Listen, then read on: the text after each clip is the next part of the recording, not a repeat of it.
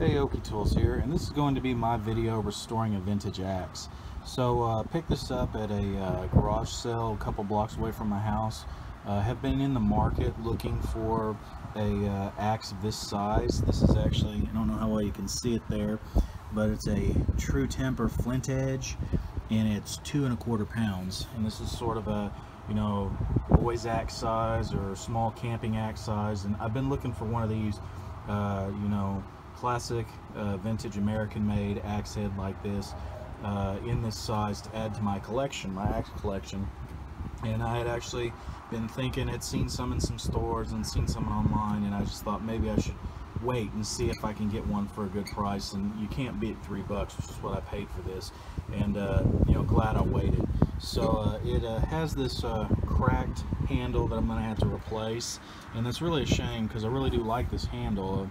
Has this nice fawn's foot right here, and you know, has nice curvature right here, real pleasing to the hand. And, you know, it would have been nice just to be able to sand this down and put some linseed oil on it and put it back into service as is.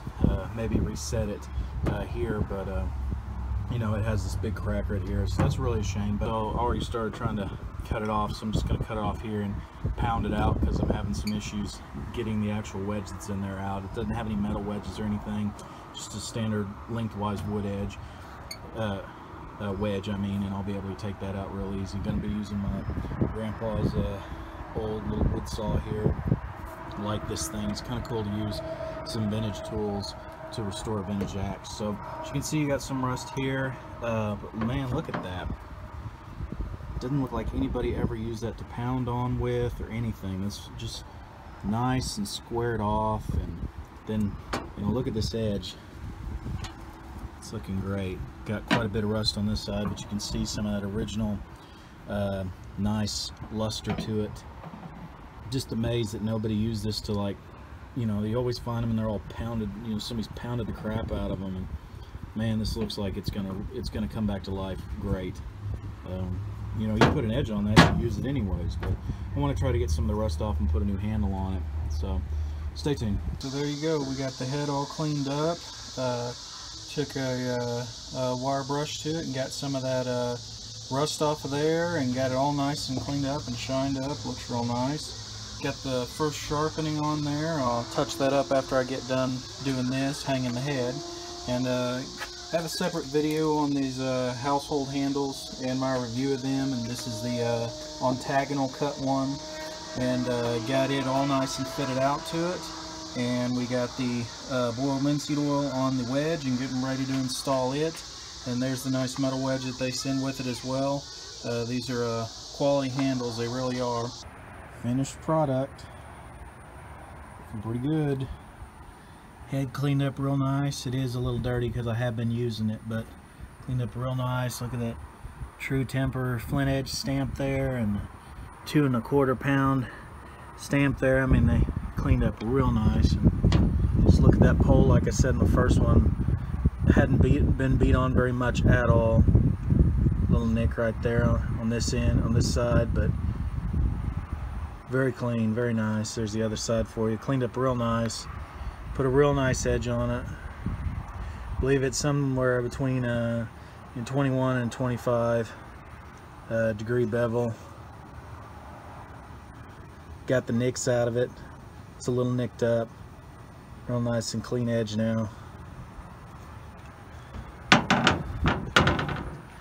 Got the handle from Household Handles, the octagonal that I did a separate video on.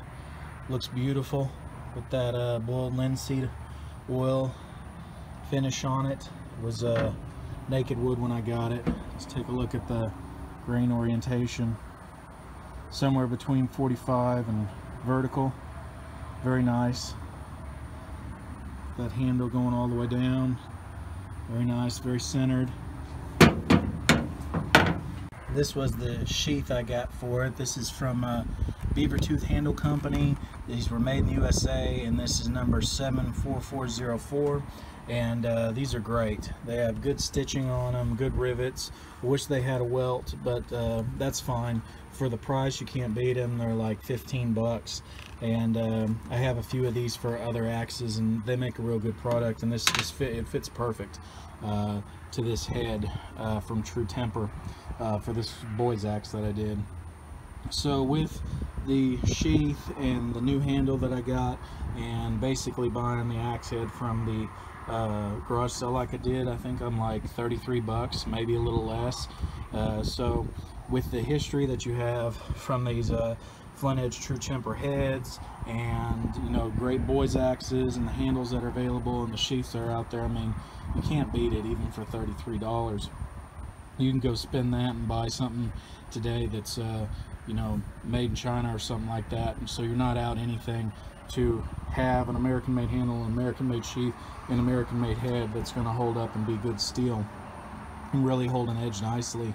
And like I said, I've been using it just in a little bit of woodworking out there, you know, some limbing, some stuff like that, cutting down some saplings, and it's just doing great, doing real good, and I couldn't be happier. So that was one of my first you know, from beginning to end restorations, where I had to, you know, refurb the head and put a new handle on and everything. So that came out great, and I really do appreciate y'all tuning in to see how it came out. Thank you.